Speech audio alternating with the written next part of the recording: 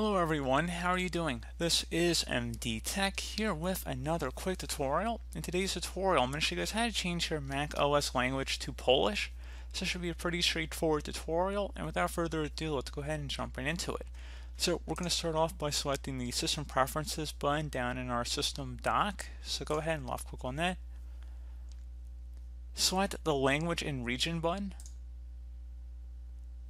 On the left side, select the little plus icon. Now at this point in the search field, type in Polish. Go ahead and select this, and then select Add. Select Use Polish.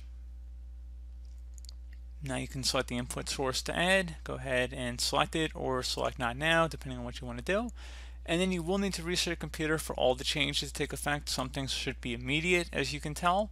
Otherwise, like I said, restart your computer, and if you ever want to revert this back, you can always go ahead and take English or whatever your primary language is and just move it up to the top of the list here. Just drag and drop it over, and then you can delete the language by just highlighting over the secondary one and selecting the minus button. So again, very straightforward process, guys. Do hope that I was able to help you out, and I do look forward to catching you all in the next tutorial. Goodbye.